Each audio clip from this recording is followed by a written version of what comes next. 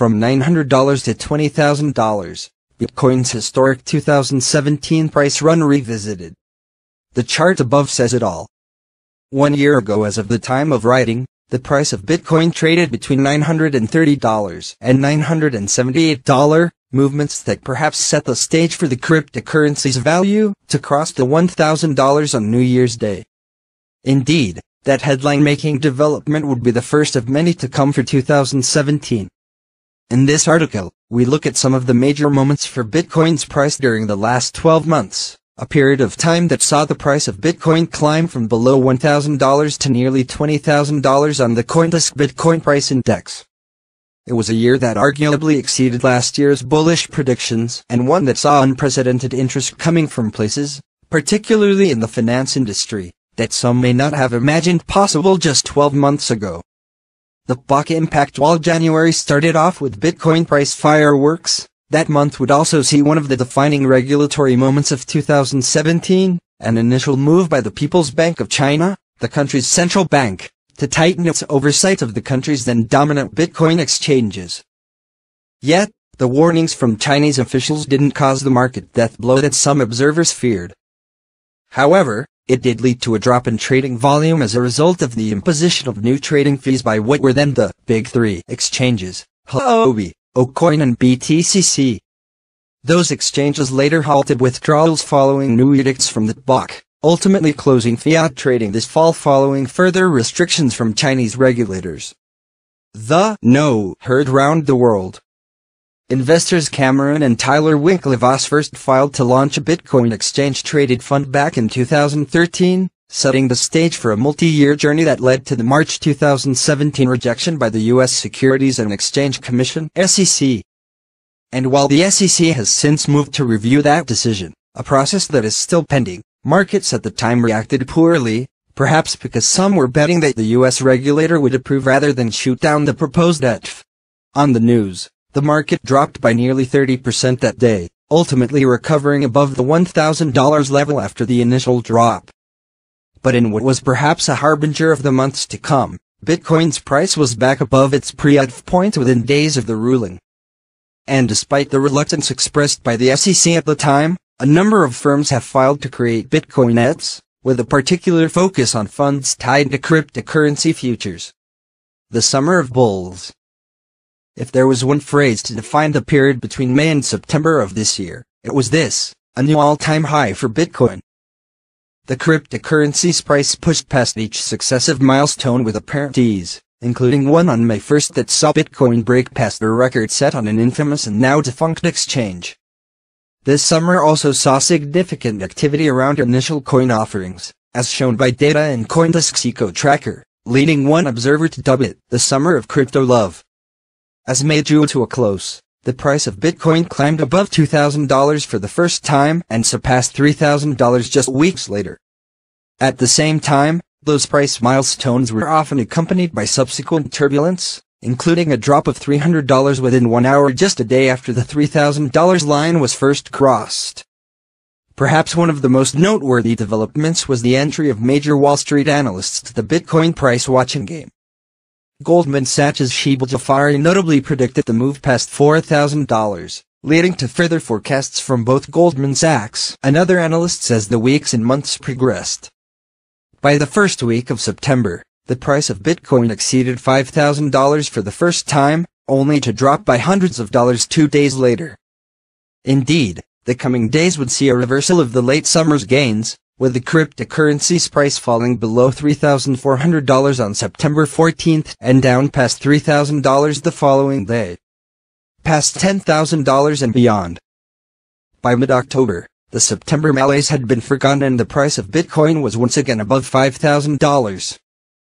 Despite the pending closure of China's Big Three exchanges and a global crackdown on unregulated ecos beginning to take shape, the price of Bitcoin was largely buoyed by a bullish sentiment which would set the stage for some of the eye-popping moves in store for November and December.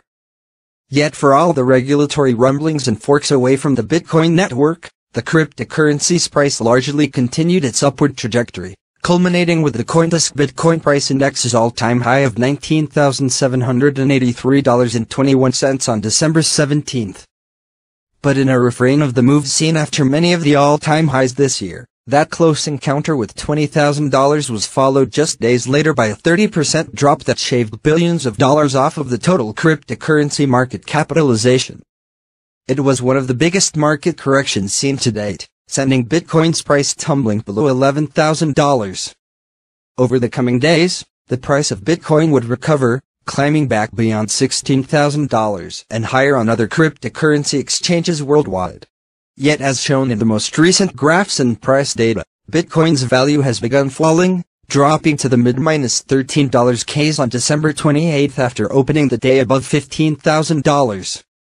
Indeed, the moves of the past few months raise the same old question: where does Bitcoin's price go from here? If 2017 is any indication, all bets are truly off. What bankers said about Bitcoin in 2018. Is Bitcoin in a bubble? Or will its price continue to increase through 2018? Notable bankers, economists and investors have all weighed in over the past year. But views vary. Some believe investors should hold their funds. But many have also sounded the alarm on Bitcoin while expressing doubts on other cryptocurrencies. The bears. Peter Schiff. One of the few who predicted the 2008 housing crisis, Peter Schiff, president and CEO of Euro-Pacific Capital, may be a gold bull, but his love of hard money doesn't extend to Bitcoin. And while some people can benefit from Bitcoin, the investment advisor does not expect most people to sell in time to do so. He told CoinDesk on August 17, when Bitcoin was trading at $4,000, "There's certainly a lot of bullishness about Bitcoin and cryptocurrency, and that's the case with bubbles in general. The psychology of bubbles fuels it. You just become more convinced that it's going to work. And the higher the price goes, the more convinced you become that you're right. But it's not going up because it's going to work. It's going up because of speculation." Jamie Dimon. On September 12, Jamie Dimon, CEO of JP Morgan Chase, was speaking at a Barclays event when he doubled down on his criticism of Bitcoin. At the time, Bitcoin was worth still around $4,000. Since then, he's taken aim at Bitcoin on a few more occasions, which sparked a wave of comment from Wall Street figures. And the CEO said he's now done talking about Bitcoin. It's a fraud. It's worse than tulip bulbs. It won't end well. Someone is going to get killed. Dimon on September 12. Right now these crypto things are kind of a novelty. People think they're kind of neat. But the bigger they get, the more governments are going to close them down. Dimon on Sept. 22. If you're stupid enough to buy it, you'll pay the price for it one day. Dimon on Oct. 13. Ray Dalio. Ray Dalio, founder of the hedge fund firm Bridgewater Associates, said in an interview on September 19 that the speculation around Bitcoin coupled with its lack of broad adoption are preventing it from becoming a true currency. Bitcoin stayed at around $4,000 at the time. It's not an effective storehold of wealth because it has volatility to it, unlike gold. Bitcoin is a highly speculative market. Bitcoin is a bubble. John Hathaway. 2 days later on September 21, John Hathaway, a gold investor with Tocqueville Asset Management, referred to cryptocurrencies as garbage during an interview, saying they were not taking attention or investments away from gold. Sure, you can make money in bubbles anytime, but you have to get out. Let's not forget that the total market value of these cryptocurrencies is $180 billion or so, maybe a little less now. That's tiny compared to gold. Jordan Belfort. Jordan Belfort, the Wolf of Wall Street, backed up Jamie Dimon on September 27 after the latter's infamous fraud comments. Bitcoin hovered around the $3,910 mark throughout the day. I'm not saying you should or shouldn't buy Bitcoin, but what I'm saying is I personally, myself, would be very, very careful about investing a lot of money in something that can vanish very quickly. Warren Buffett. Warren Buffett, the billionaire investor and perhaps the most notable figure of all listed here, called Bitcoin a real bubble on October 26 during a question and answer session he hosts every year. At the time, Bitcoin stayed close to the $5,700 mark. People get excited from big price movements, and Wall Street accommodates. You can't value Bitcoin because it's not a value-producing asset. Tidjane Thiam. The following week on November 2nd, CEO of Credit Suisse Tidjane Thiam weighed in on the topic at a press conference, where he noted that Bitcoin's ability to facilitate anonymous transactions made it a challenge. At the time, the cryptocurrency was floating around the $7,000 mark. From what we can identify, the only reason today to buy or sell Bitcoin is to make money, which is the very definition of speculation and the very definition of a bubble. Carl Icahn. Another billionaire investor, Carl Icahn, also the founder of Icahn Enterprises, said in an interview on December 1st that Bitcoin looked like a bubble to him, comparing it to the Mississippi land bubble just prior to its collapse. Bitcoin jumped to $10,000 at the time. I got to tell you honestly, I don't understand it. I just don't get it. I just stay out of something if I don't understand it. The bulls. Bill Miller. Yet the legendary hedge fund investor Bill Miller stood by a different view. He doubled down on his belief in cryptocurrencies as his MVP-1 fund had increased its weight on Bitcoin and Bitcoin Cash to nearly 50%. In mid-December, he said in a podcast that his fund bought in around 2013 and 2014 when the Bitcoin price was at $350 in average. At that time, the Bitcoin investment only accounted for 5% of the pool. Miller also took aim at those who have criticized the cryptocurrency, including Warren Buffett and Jamie Dimon above. According to Miller, neither of them had fully thought the topic through. I'm highly confident to say that not one of them had actually studied it carefully, he said during the podcast. That is to say, they have strong opinions about something they haven't really looked at. Mike Novogratz.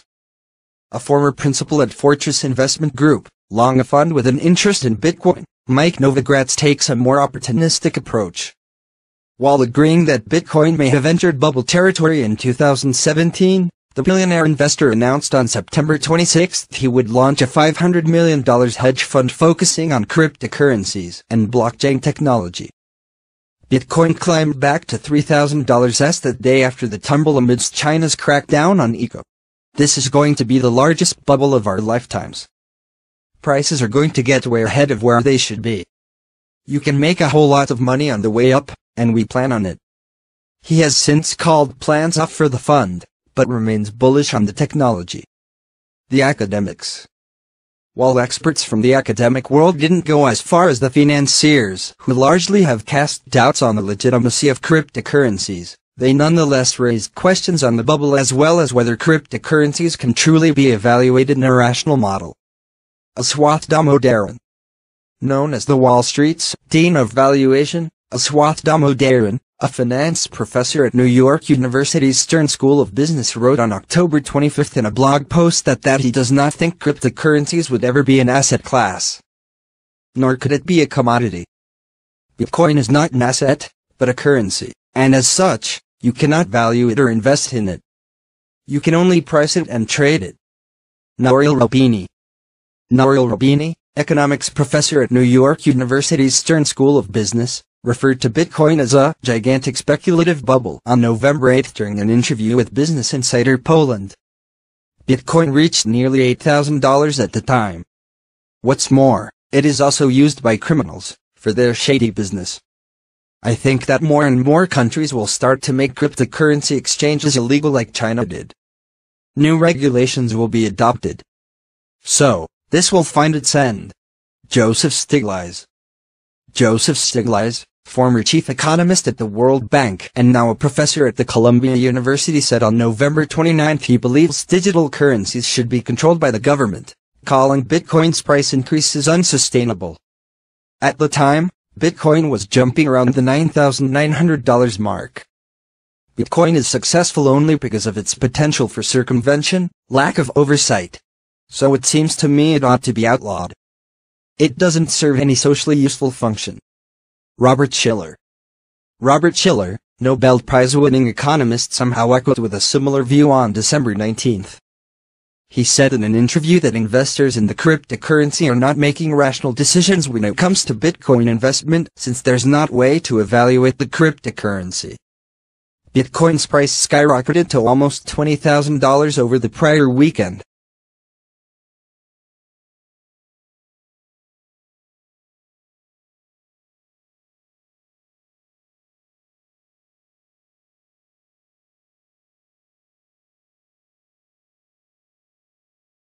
the cryptocurrency's price pushed past each successive milestone with apparent ease, including one on May 1st that saw Bitcoin break past a record set on an infamous and now defunct exchange. This summer also saw significant activity around initial coin offerings, as shown by data in CoinDesk's Eco Tracker, leading one observer to dub it the summer of crypto love. As May drew to a close, the price of Bitcoin climbed above $2,000 for the first time and surpassed $3,000 just weeks later. At the same time, those price milestones were often accompanied by subsequent turbulence, including a drop of $300 within 1 hour just a day after the $3,000 line was first crossed. Perhaps one of the most noteworthy developments was the entry of major Wall Street analysts to the Bitcoin price watching game. Goldman Sachs' Shibal Jafari notably predicted the move past $4,000, leading to further forecasts from both Goldman Sachs and other analysts some may not have imagined possible just 12 months ago.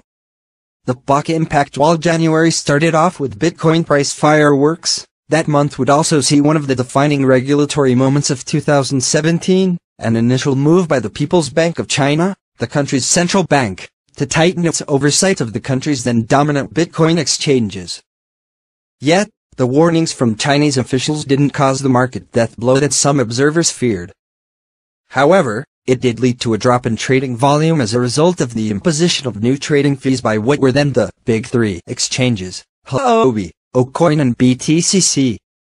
Those exchanges later halted withdrawals following new edicts from the BOC, ultimately closing fiat trading this fall following further restrictions from Chinese regulators. The no heard round the world. Investors Cameron and Tyler Winklevoss first filed to launch a Bitcoin exchange-traded fund back in 2013, setting the stage for a multi-year journey that led to the March 2017 rejection by the U.S. Securities and Exchange Commission (SEC). And while the SEC has since moved to review that decision, a process that is still pending, markets at the time reacted poorly, perhaps because some were betting that the U.S. regulator would approve rather than shoot down the proposed ETF. On the news, the market dropped by nearly 30% that day, ultimately recovering above the $1,000 level after the initial drop.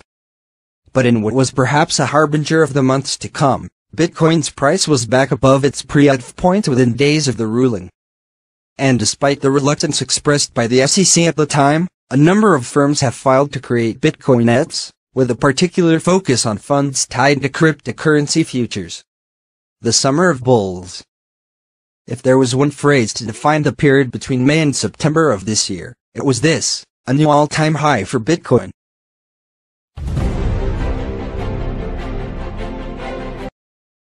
From $900 to $20,000, Bitcoin's historic 2017 price run revisited. The chart above says it all. 1 year ago as of the time of writing, the price of Bitcoin traded between $930 and $978, movements that perhaps set the stage for the cryptocurrency's value to cross the $1,000 on New Year's Day. Indeed, that headline-making development would be the first of many to come for 2017. In this article, we look at some of the major moments for Bitcoin's price during the last 12 months, a period of time that saw the price of Bitcoin climb from below $1,000 to nearly $20,000 on the CoinDesk Bitcoin Price Index. It was a year that arguably exceeded last year's bullish predictions and one that saw unprecedented interest coming from places, particularly in the finance industry, that's as the weeks and months progressed. By the first week of September, the price of Bitcoin exceeded $5,000 for the first time, only to drop by hundreds of dollars 2 days later.